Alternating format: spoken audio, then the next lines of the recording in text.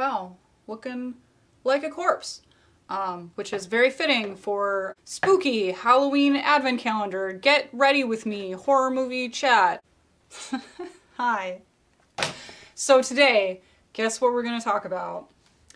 We're not gonna talk about P. Adam Sitney. That's for darn sure. Visionary film, the American avant-garde, fucking visionary filmmakers, and the heritage of Emerson. I don't want any part in any heritage unless it includes the heritage that is fucking Herk Harvey and Damon Packard, baby.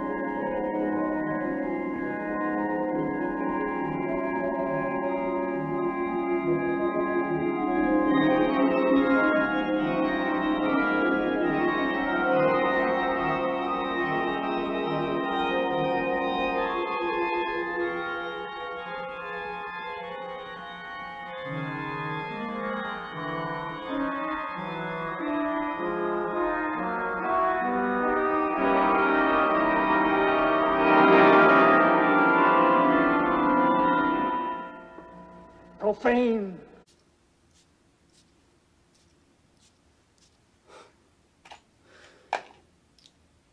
So yeah, today we're talking about Carnival of Souls, and Dawn of an Evil Millennium. Oh, man.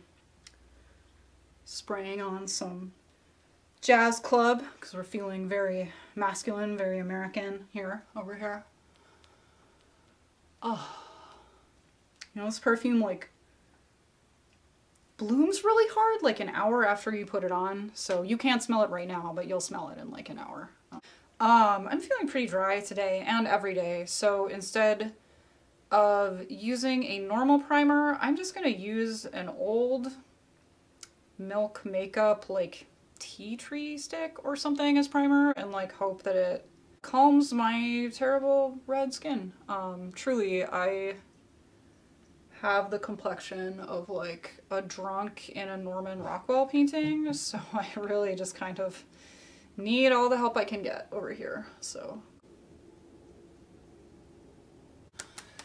today we are talking about Herk Harvey's Carnival of Souls, 1962, and Damon Packard's Dawn of an Evil Millennium, 1988. Two very exciting movies from masters of the American avant-garde. Oh. Oh. Maybe Carnival of Souls wouldn't be the most intuitive pick for for a show about unsung heroes of American cinema. You know, it's got a Criterion release. It's sort of like, it's got a certain amount of like critical praise or like, you know, mainstream attention or whatever. But the thing about Carnival of Souls, and FYI, I'm talking about the 1962 original, not the weird 1990, 2000? What year was? I don't know. I've never seen the remake. I don't know. But yeah, not talking about the original 1962 Carnival of Souls and not the remake. But when people talk about Carnival of Souls, even as, you know, considering it as like a very influential movie or as like an art film or whatever, there's still this sort of like backhanded quality about it. Even the Lawrence, Kansas documentary, like Lawrence, Kansas like news agency documentary about Carnival of Souls, in that looks, I think it was filmed in like the mid-90s or something like that. Like even that has like an extensive shot of this like dumb college student talking about how it's like not his favorite movie. YouTube is full of reviewers sort of like pointing out what they see as plot holes with the movie, which is like, it's not a plot hole, you just didn't understand the fucking movie. Like, oh. Link down below! No, just kidding. But seriously though, you know, I'm not here to bury Carnival of Souls, I'm here to praise Carnival. That's a reach. I'm not here to bury Carnival of Souls, okay? I'm here to praise Carnival of Souls, because it's just an amazing movie. It's one of my favorites. I think it's one of the first movies that really sort of like got me into, you know, trash cinema and by extension avant-garde cinema, because they're kind of like, you know, as far as my intellectual career, like inner life, they're kind of one and the same. So this was a big, big movie for me as a kid. Movies with Chihuahua Wine Mom. It's Now that I'm moisturized after a fashion, let me go in with my favorite Glossier watery ass foundation, and I even have a beauty blender this time around, so I won't just be mashing it into my face like I'm a kindergartner. Although that's fine too if you do that, which I do that more often than not, if I'm being real. When I don't have the eye of the YouTube panopticon on me, I'm kind of a mashing makeup into my face with my hands kind of girl, but that's fine. This is a spoiler-free review, by the way, just FYI. Because it does have a twist. In the documentary that I mentioned, it reveals the fucking, like, twist of the movie, like, in the documentary. I'm like, yo, like, a lot of people haven't seen this movie. Like, you're, like, wrecking it for people. Like, what are you doing? Lawrence, Kansas. It was produced, it was, like, written, produced, and directed, and, like, starred, like, this one, like, Lawrence, Kansas news guy who's clearly just like a Carnival of Souls nut. It's actually really cute. So it's about this woman who survives this terrible car accident. Lone woman who feels totally isolated from her surroundings and all of the people around her, and she goes to a different town to become a church organist, even though she admittedly has no religious feeling at all whatsoever, and it's just a job for her. Like, she kind of reminds me of, like, people who have had lobotomies Like, lobotomy patients back in the day, they would post-lobotomy be totally malleable and have no will of their own, and also be totally devoid of any kind of religious impulse, which I think is really interesting and scary. Like, she almost seems like somebody who has had a lobotomy. Like, in terms of her affect. So she's menaced by the specter of this ghostly man who she sees everywhere, and she also goes into these episodes where she is completely cut off from the world around her to the point of being invisible to other denizens of the world. Like, she's literally just like a specter, sort of like wandering through the world, and nobody can see her and she can't interact with anybody. And she is also like inexorably drawn to this very creepy old pavilion. A real pavilion that was the model for this sort of like creepy fantasy pavilion. It had at one point been on the shores of Salt Lake, but since it was originally built, the lake receded. So it was kind of just this sort of like creepy abandoned pleasure palace, like almost just kind of like, you know, a half a mile from the lake or something like that. Like, just very weird. I'm going in with Glossier Stretch Concealer as usual. And my lips are really dry today, so I'm gonna exfoliate with e.l.f.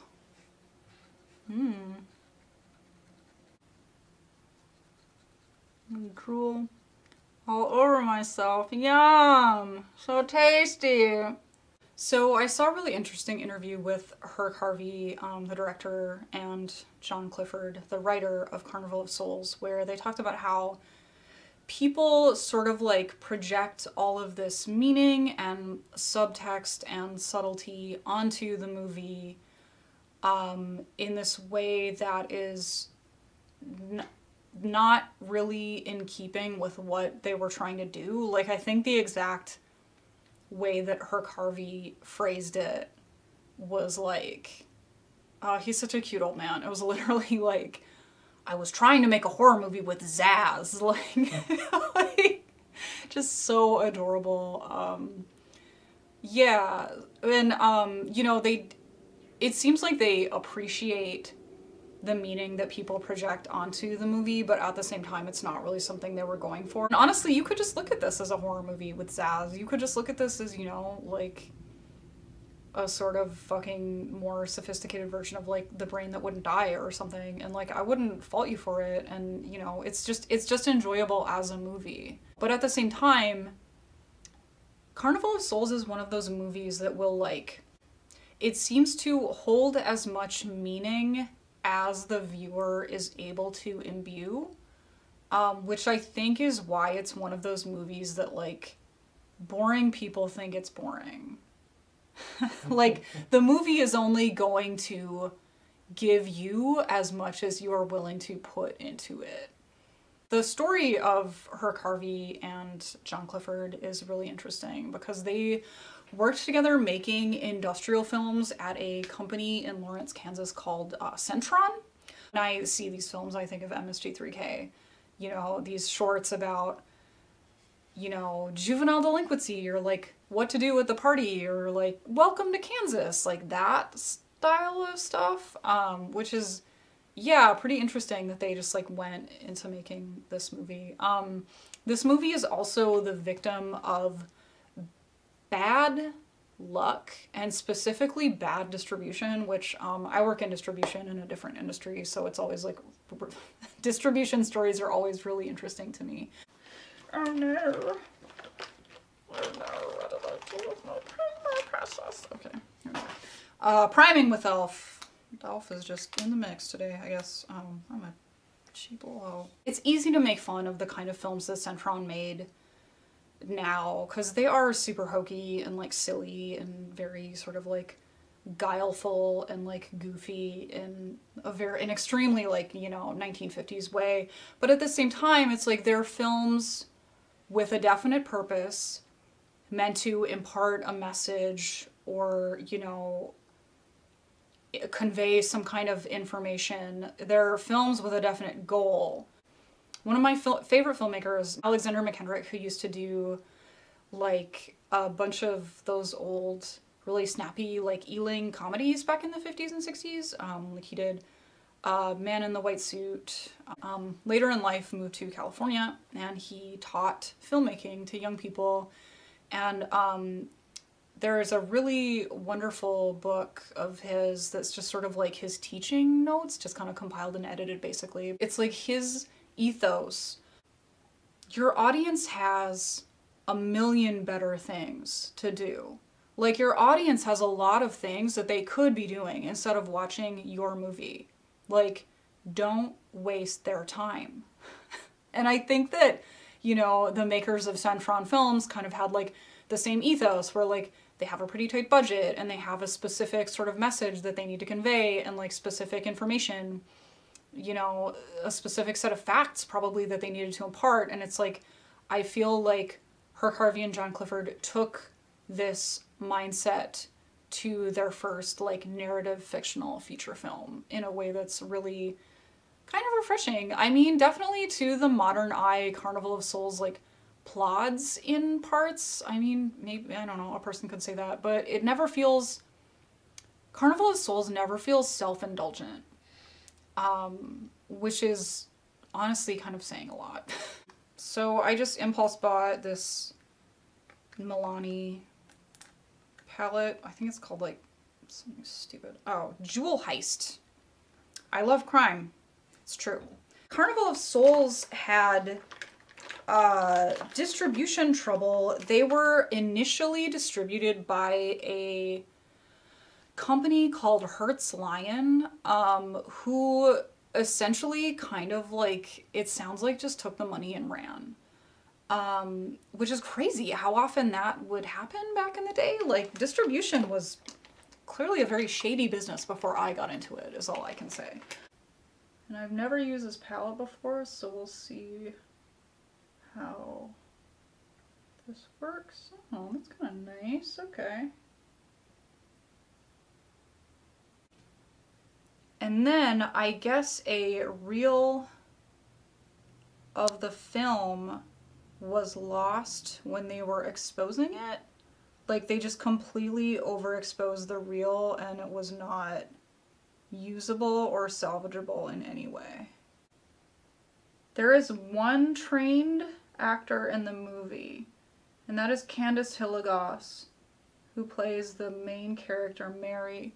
And other than that, everybody is literally like, I don't mean this in a derogatory way at all whatsoever, but like everybody's just some like random schmuck from Kansas, and it's very, it feels very like Verismo. To put it in a really pretentious way. Like, it feels kind of like how in Pasolini's movies he would cast just like random non-actor like Italians. It feels a lot like that. Like a Kansas version of that. It's actually like, it works a lot better than you would kind of think it would.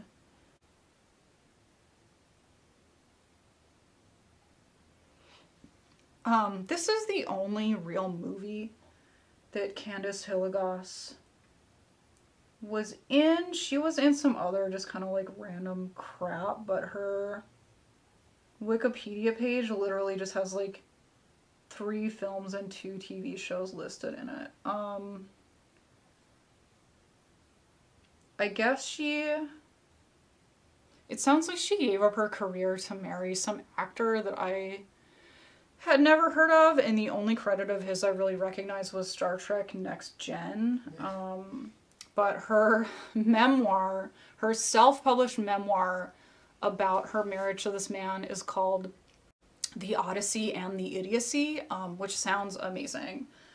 She has a surprisingly strong social media presence, which is pretty cool. Like her like YouTube and Facebook are actually pretty well maintained, and she even has a pretty slick website where you can buy autographed 8x10 glossies of her for like $20. So guess what I'll be doing tonight. And she still looks great. She's 85 now. She looks absolutely gorgeous. So we stan Candace. So if the writer and director of this movie have given us kind of like carte blanche to project as much onto it as we want, so what are we projecting onto this movie? You could interpret it as, you know, a metaphor for autism, sort of like alienation from the family, alienation from religion, alienation from society in general. Like, it feels like such a profound movie when she sort of like monologues about being, you know, apart from the world. It feels a little funny to use a sort of like religious reference here, considering that Mary does not have any religious feeling in her at all whatsoever, to the point where it's like sort of weird, but she's definitely like in the world but not of it. Like all of the sequences, you know, where she's just sort of like totally cut off from everyone. Like it's just like is so powerful. But at the same time, it's like engaging enough to just be viewed as like a fun, goofy, low-budget horror movie. The male character that menaces her is just sort of referred to as the man. It's funny that we're doing this the week after De la Morte de la More, because it's like he's the sort of like non-sexual, aggressive, terrifying sort of like counterpoint to She from De la Morte de la More, so. But the like pleasure pavilion that she's drawn to and is the scene of the sort of like climax of the movie is like really creepy. In the documentary that I watched, the interview with Herk Harvey, he talked about how they managed to dig up the electrician that used to work at the pleasure pavilion when it was still in business, and just literally had him like hook everything up, and the lights still worked, and all of the decorations you see in the movie are just like legit abandoned decorations from the original pavilion, which is like also terrifying. Like that's so creepy. Like the movie is so, normally the mystique of a movie is ruined by watching the, you know, writer, director, actor, whoever talk about it. But in this case, it's like, oh, there's a whole creepy like element to this movie that I never quite even realized, because it's like, you know, those are real creepy decorations in the pleasure pavilion. No bug. Yeah, and the sort of like ghouls that menace her, the man and his sort of like fellow ghosts, I guess, all have sort of like 1920s makeup on, and it's very like, I feel like there is nothing creepier than the fleeting ephemeral pleasures of the past, you know? Like there is nothing creepier to think about than now dead people formerly having like frothy fun. Like there's nothing creepier than like ghosts at a carnival. Like let's be real. There's a reason why like carnivals are creepy, circuses are creepy, Christmas is fucking creepy. It's because it's like in the context of our own mortality, like fleeting pleasures are like fucking creepy. The scariest object I own, I go around to like just semi-abandoned stores where the person working the desk is like 95% a corpse. Like just buying the most haunted looking shit I can possibly find. Like my personal aesthetic is extreme like seance grandma, and like I can tell you the fucking, I'm pretty sure the most haunted object I own is a record of like South American pop music from the 1930s. Literally, people are speaking to you in the creepy voices of the dead. It is like frightening. Yeah. So out of all the just like macabre horrible shit I own. I did fairly recently pick up a newspaper clipping of a woman committing suicide, and she's in mid-air, like falling to the ground. I brought it home and like put it in my living room and looked at it, and I'm like, oh, I like kind of have a problem. Maybe. Like maybe this just got too real. This was the straw that broke the camel's back. But even that is not as creepy as my creepy fucking like Brazilian 1930s pop music record. I'm going in with Conspiracy, shade Flaming Hot. And there are all sorts of like accidentally profound moments in this movie. Like there's one point where Mary is playing the organ. She's practicing the organ in the church that employs her, and the camera is sort of like panning over the various like aspects of the church, and it rests on this stained glass window that says cast out demons on it. Like it has a picture of this sort of like sinister looking saint, and this text beneath it that says cast out demons.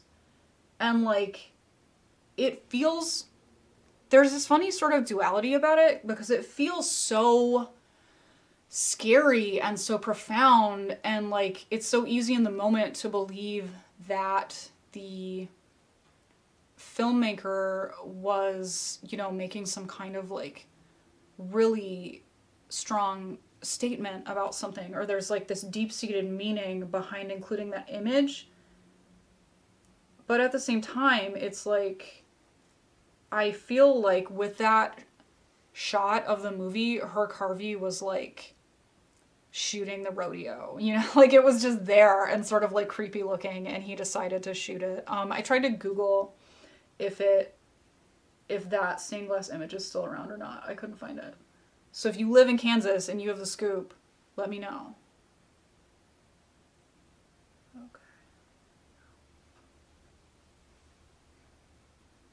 Okay. Damn, that looks patriotic, yeah? What do you think? Very patriotic. Very patriotic. It's like Mary has these spells of sort of like invisibility or like disconnectedness or what have you. Like these almost sort of like dissociative episodes. But at the same time, it's like, how different is that from her real life, you know? She has no connections, no friends. She doesn't really feel any sort of like strong emotions about her job, like no ties to any aspect of her life, apparently. In the sort of like, you know, litany of kind of like predictable complaints people have about this movie, they complain about the main character, Mary, not being sufficiently fleshed out, or she's not believable or relatable or, you know, whatever. But I think that's actually one of the major strengths of the movie. It's like, this is a little bit of a reach maybe, but in the book Understanding Comics, Scott McCloud talks briefly about how it is easier for people to project themselves onto characters in comics if they're sort of like sketchily drawn, if that makes any sense. Like, you know, it's really easy to project yourself onto Charlie Brown because Charlie Brown is like 5 lines. I also think that this movie is particularly relevant in not just the era of coronavirus or what have you, but just the sort of like general cultural malaise that was present before any of this shit went down. Like, it's like, you know, people, I mean, loneliness is supposed to be like an epidemic, right? Like, everybody feels disconnected from the world around them, from their work, from other people. Like, this total sort of like alienation from every single facet of life. Like it's very sad. Like I see, you know, not to get too personal about it, but yeah, I see a lot of myself in Mary, and I'm sure a lot of like, you know, people watching this movie in circa 2020 like have the same feeling. Like her extreme alienation and confusion and sort of like non-emotion is very, very relatable. Like it feels she has very modern problems, which is probably, you know, one of the reasons why this movie has survived as long as it has. I mentioned earlier that it got a Criterion release. I don't like a lot of the critical chatter around this movie because I feel like most people kind of just like don't get it. But the essay that was included in the DVD of Carnival of Souls by this woman GRWS, who is this like cool chick who writes a lot of very highbrow, you know, kind of prose about very lowbrow movies, which is something I can really appreciate. She does actually have a really informative and like cool essay on this. So also I feel like Criterion might, okay, don't tell Criterion I said this, but I sometimes feel like they kind of pad their roster with films that are in the public domain. I subscribe to their streaming service, and I love public domain movies. I love like goofy old shit that nobody wants anymore. It's my entire vibe, basically. So I'm not complaining about it, but yeah, so they might have, I don't know if they were trying to like, you know, if they had some sort of quota they needed to meet, some sort of like DVD release quota, and that's why they put this out on DVD, or if it really just, you know, they felt like it warranted a release, or maybe it was a combination of both. I don't know. You know, I have a lot of white. I have a lot of white powder. That sounds really weird. No, I have a lot of white makeup, I guess I should say. But I'm really tempted by this very kind of pretty, I don't know if it'll show up, but this pretty white Milani shade here, so I'm gonna try it out. Mary is an organist. Again, I'm sure this wasn't on purpose, but I feel like music is maybe the most abstract art besides perfume. It's really fitting, I guess I should say, that she's an organist, because it is, you know, a completely non-representational art, with no real sort of like reference outside of itself for the most part. So I think that's like I really like that she's an organist. Okay, there's a teensy bit of red in there. It's fine. Everything's fine. Calm down. Oh yeah, that's pretty. Way to go, Milani. Yeah. Truly worth my $8 over here. You know, if I'm trying to say something about Carnival of Souls that like really has never been said before, I think Candice Hilgoss is the ultimate scream queen. It is the most convincing terror acting I have ever seen. She's amazing. 'Cause she goes from just like sort of impervious mannequin to just like manic, like screeching lady. And she even does that like real old school thing where she like grabs her face really hard when she screams. I don't know, it's really engaging. Yeah, she trained under like Lee Strasberg or something. And she also went to the Barbizon school because she was a model. I think that Mario Bava references this movie in Lisa and the Devil. I can't find any evidence of this in any like interview with or documentation of Mario Bava, but I posit that the scene in Lisa and the Devil when it like the camera just flips up into the sky and suddenly she's like on the plane, I think that's a reference to Carnival of Souls. Prove me wrong. Prove me wrong, okay? It's like dude, what if this is like what I'm known for, is making, it's like, okay, so it's like George Orwell before he was George Orwell, like literally, I mean, he wrote under a, like, I mean this literally, like before he was pseudonym George Orwell, he wrote an essay about Jonathan Swift's Gulliver's Travels, about like the race of like sentient talking like horse people. I think it's called like Whoinihims or something. It's been a long time since like sophomore English class, I'm sorry. Reading a lot of meaning into the fact that like Jonathan Swift made horses the most civilized nation that Gulliver visits, and horses shit also doesn't smell bad. It sounds like I'm making this up, but I'm not. It's like a real thing. But anyway, so, you know, if I'm known, maybe this will be my like sliding doors like George Orwell moment, where it's like, this is what I'm known for. My claim to footnote fame is gonna be, I made the connection between Lisa and the Devil and Carnival of Souls, and that weird ass like jump cut where it's like Lisa, you know, looks at the sky and suddenly she's like in her fucking like boarding house room or whatever. It's gonna be my George Orwell, who into him, sliding doors moment, baby! In a future world where evil hunchback sorcerers roam the forests,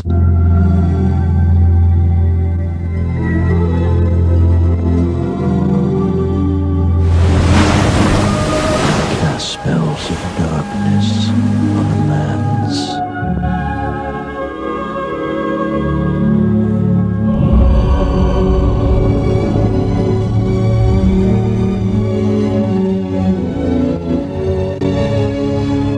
One man's fury.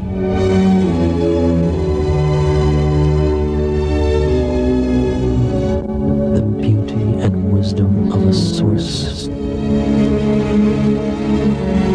against the hideous psychokinetic powers of one demon.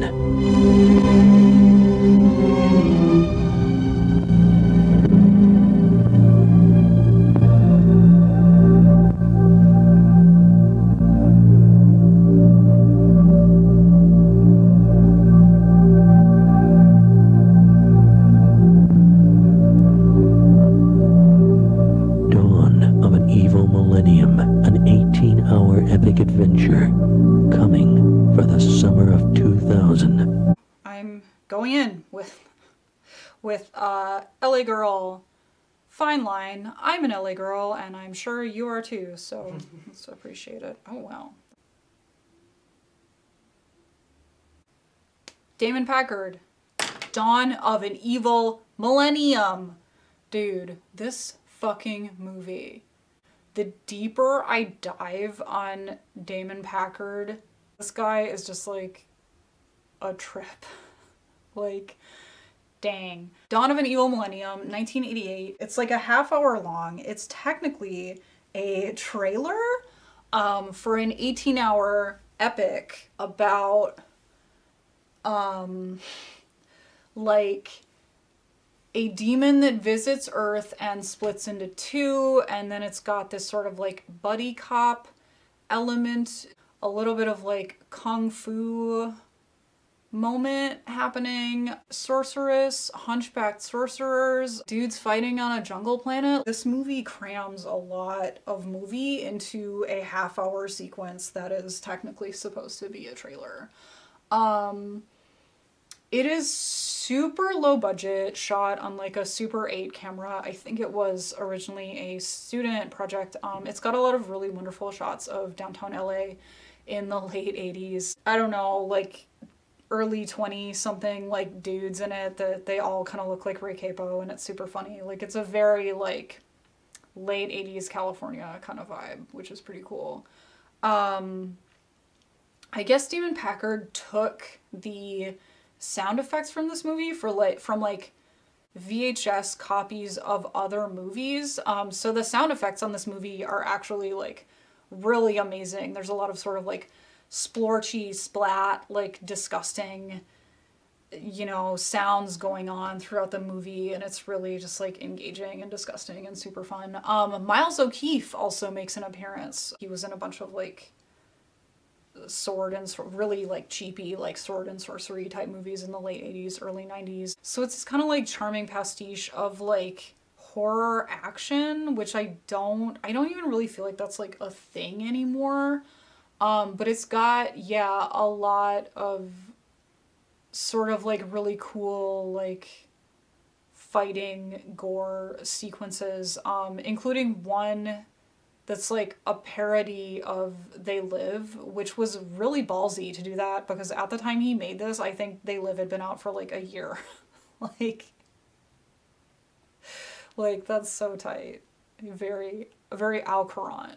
And to top it all off, I'm going in with Jeffree Star, Drug Lord. And this just like looks insane when it's on, so get ready.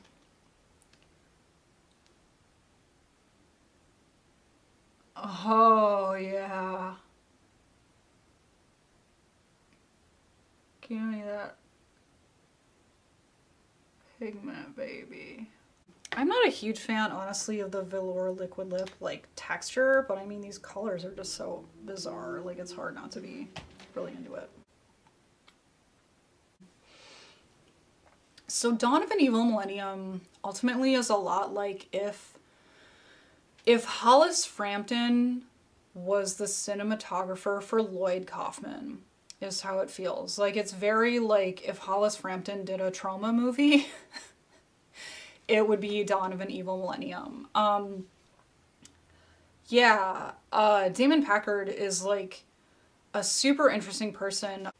He now resides in a small, cheap, rented room in Eagle Rock, California, destitute, debased, and devoid of future projects. Amazing!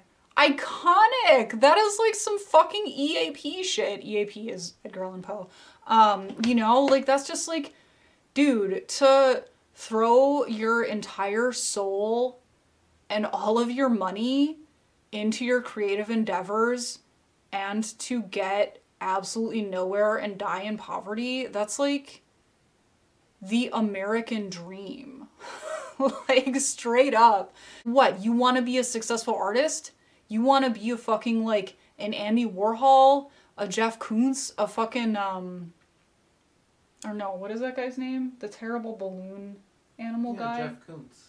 Is it Jeff Koons? Mm-hmm. I'm thinking of Dean Koontz.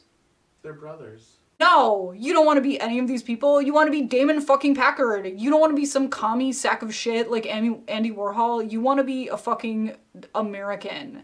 Like there is nothing more American than just like failure than Damon Packard. Damon Packard, if you're watching this, I don't think you're a failure. I think you're super fun and cool. And he's still putting out movies just like on YouTube, just like these super fun little like, you know, movies about having to wear a mask or his like weird, very cheesy kind of like stock footage adventures with his dog and stuff like that. Like it's just like, I don't know, it's so heartening that he's still putting out content in the face of like a world that's ignoring him.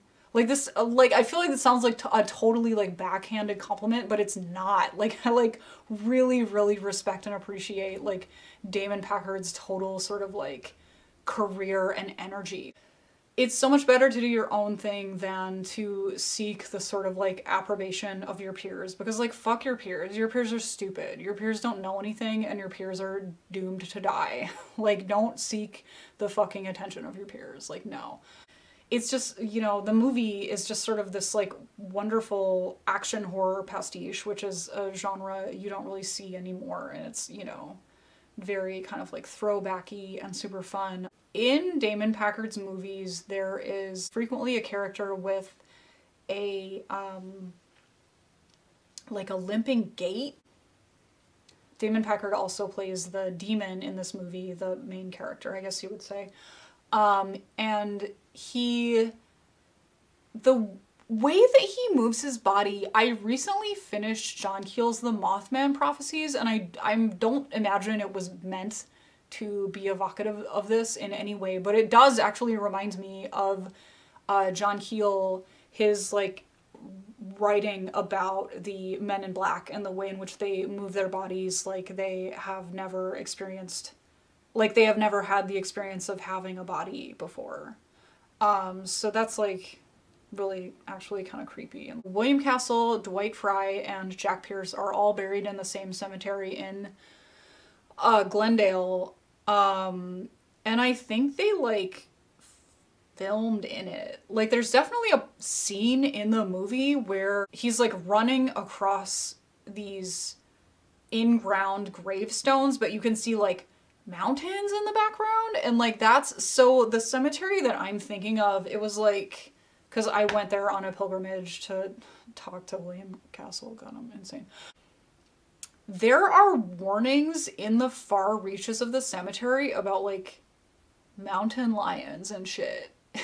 It's like it's a cemetery with like weirdly like remote parts. So I feel like the scene where he's like running across the graves and there are mountains in the background, like I think it was filmed at this one specific cemetery in Glendale. All these fun little sort of like pastiche-y musical cues where it's like you'll have one part where it sounds like almost kind of like Schoenberg-y, like very sort of like mid-20th century atonal like flute shit, and then it's another, you know, there's another part where it's got this like smoky jazz saxophone where you meet like the, you know, main half of the buddy cop duo. The musical cues are super on point, super fun. Like this is a genuinely like funny movie. Like I'm not, like true confession time, I'm not a person with a great sense of humor, I guess. Like I don't really see a lot of movies that I think are particularly like